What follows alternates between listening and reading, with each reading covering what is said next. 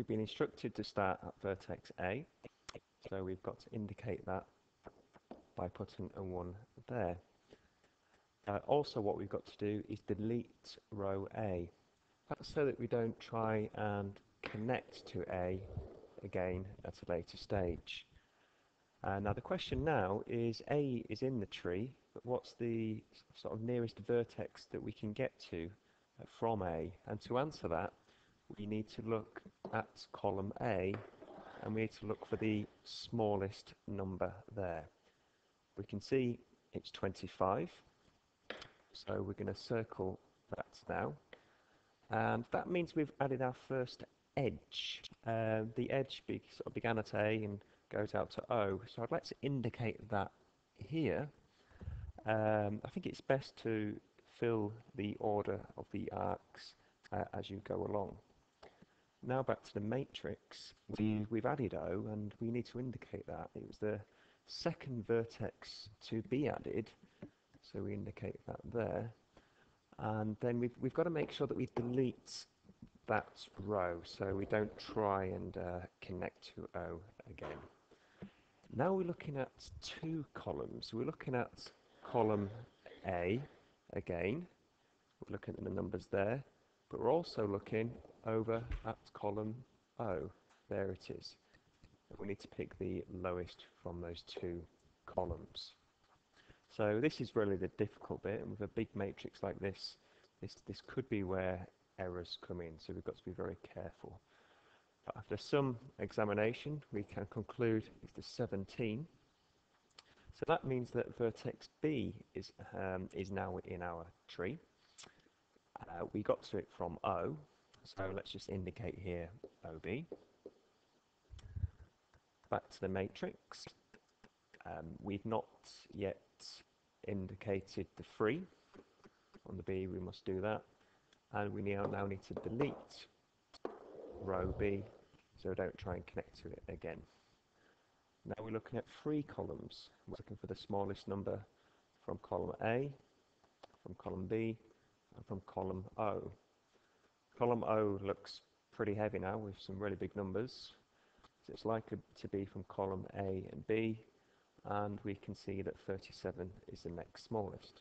So circling that, we've now got to vertex H from B, so we've added the edge BH. You can write it as BH or HB, that's fine, but I think writing BH is a bit more natural, so it sort of shows how the tree is growing. Now H has now been added, that's the 4th one, so we indicate that there, and then we delete H there. So let's not go to sleep, let's do this accurately. Looking at the 4 columns now, we can see that actually 19 has just been introduced. This is often the case when a new column gets introduced. You often find that there's a nice small number there.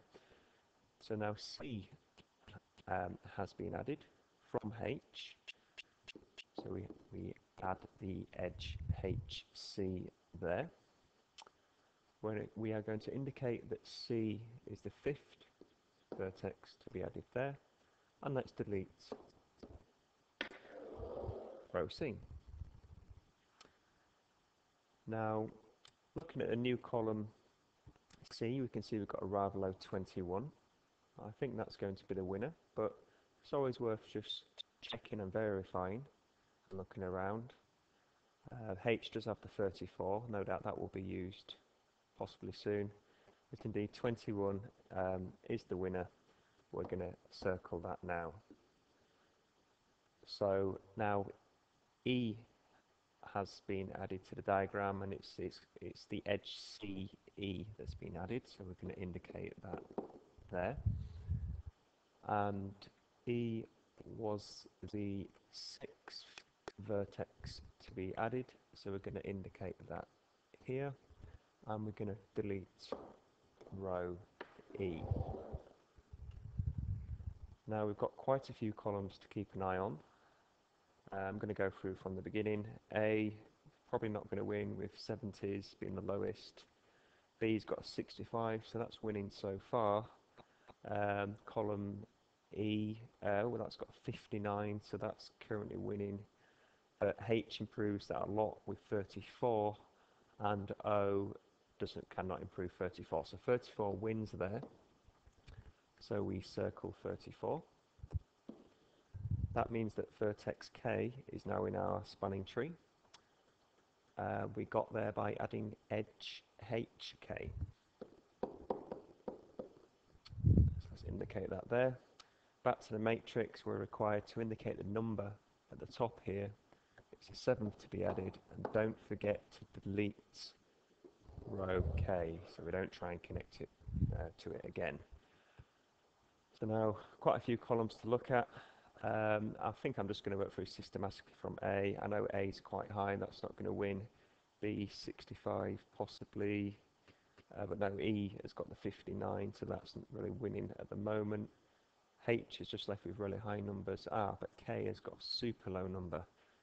Again, the new one to go into the solution often does provide quite a nice number. So that means that vertex G is now in the solution.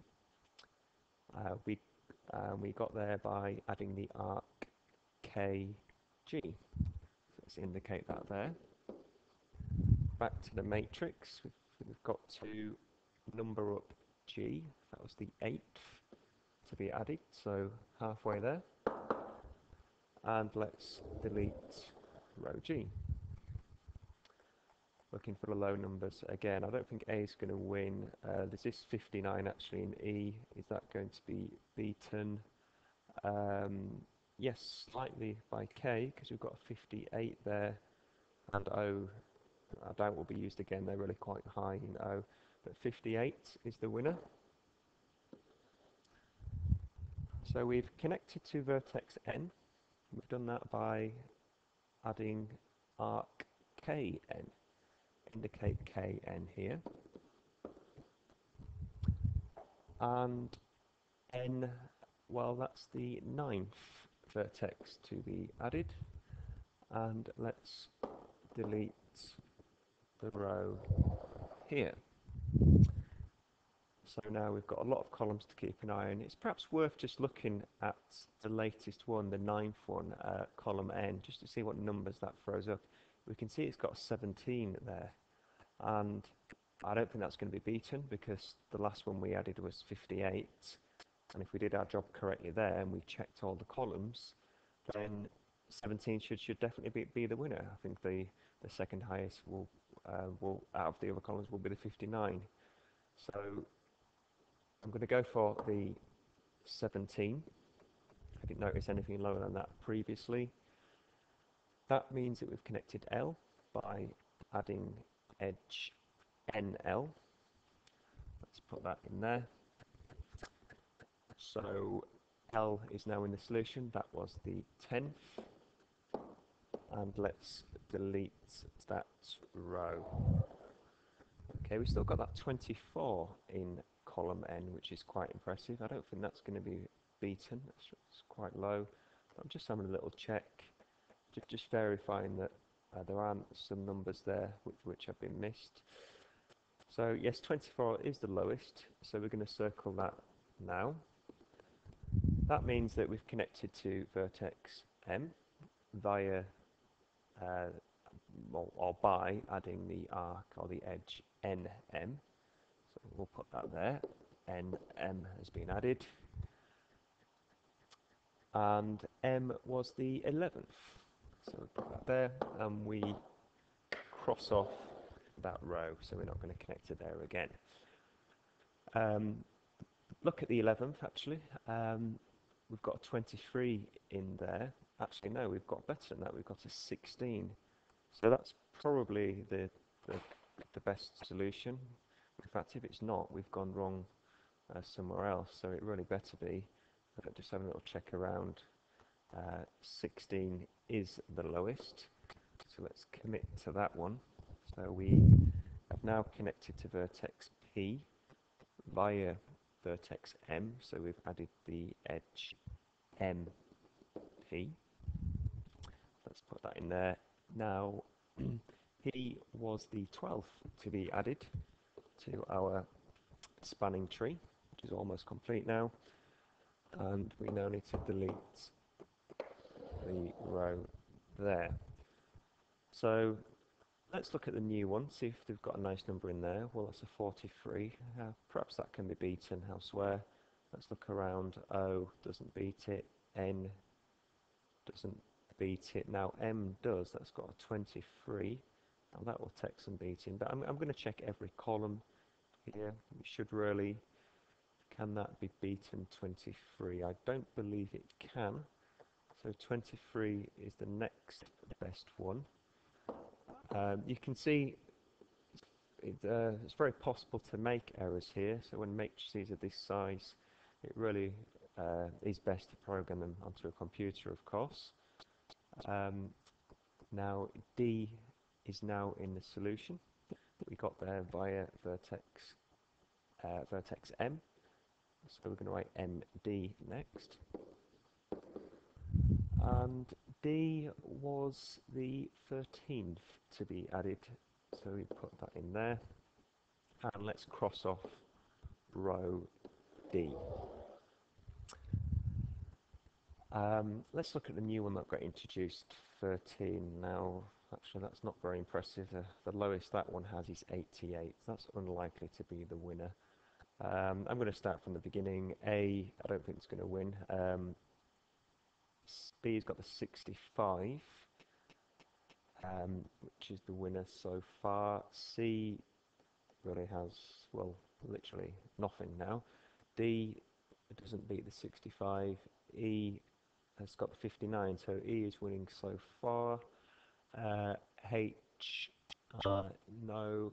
K is not going to win. L, no. We're really only looking at 3 rows here, of course. Let's keep an eye on them.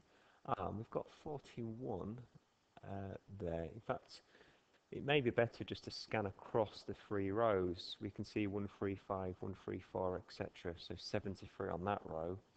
On the I row, we can see we have a 59, but we've got that 41. So 41 will be the lowest.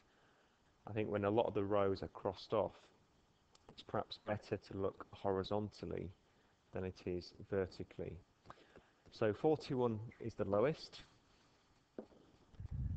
So we've now got vertex I included in the solution via vertex M. So let's add the edge MI to our ordering. And I was the 14th to be added, so almost there. Let's cross off I there. So 2 more to go. Let's do our thing of scanning across. I think that's probably easier at this stage.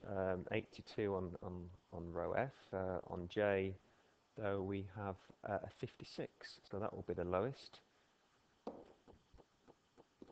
And that means that we have connected J. We've done that from M, so let's add the edge J here.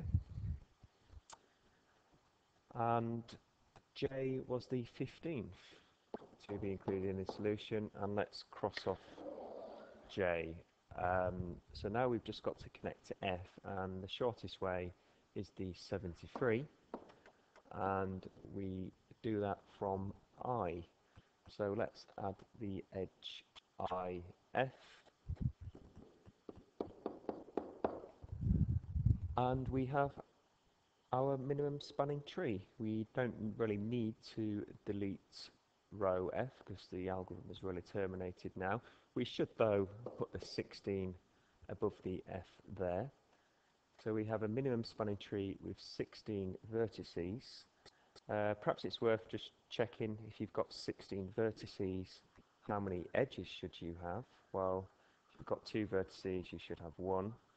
In fact, if you've got n vertices, you should have n minus 1 edges. So we should have 15 edges here. Perhaps it's worth just verifying that we have. So just adding up here, we've got 8 on the top row there, but indeed we do have 7 on the bottom there. So that's actually verified. Finally, it asks us to total up the weight of the minimum spanning tree, and really we do that by adding up all the numbers in the matrix that got circled. So I'm just going to go off and get my calculator. I'll be back in a moment. Okay, so I've added all those 15 numbers up, and I did also check that there were 15 circles corresponding to the 15 edges that were added. The total weight is 477. So you'll get nothing as difficult as that in the exam. This is a 16 by 16 matrice. Perhaps the most you'll get is a 6 by 6.